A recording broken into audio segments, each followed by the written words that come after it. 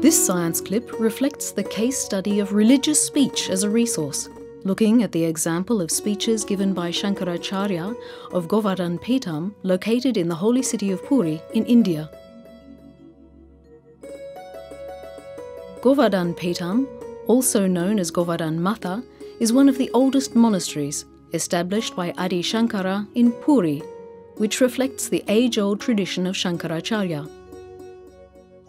The campus of Peetham is composed of 3 temples, residential palaces, offices, conference halls, and a common dining area. Many tourists and devotees visit the temple every day, both to see the temple and to hear the religious speeches of Shankaracharya.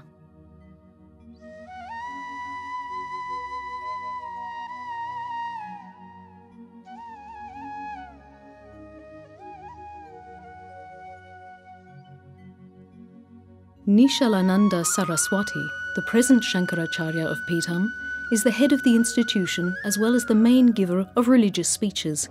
Every year, the Shankaracharya organizes religious speeches locally, called Satsang programs.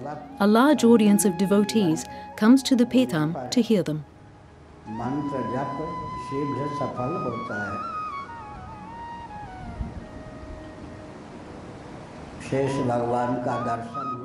The satsangs are categorized into different types depending on the themes, such as Srimad Bhagavatam, Brihadaranyaka Upanishad, and Brahma Sutra.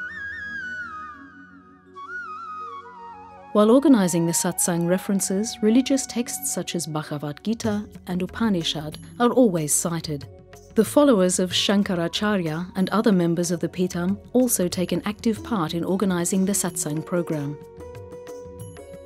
At the end of every satsang program, a question and answer session is organized where the Shankaracharya gives answers to queries from the audience. Many devotees from every part of India participate in the satsang programs and integrate the speeches into their daily lives.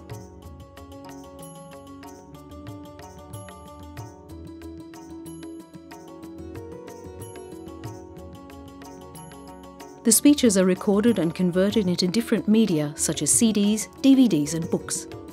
Govardhan Peetham also provides a platform to train future speakers for the institution by educating the young scholars from the present Shankaracharya.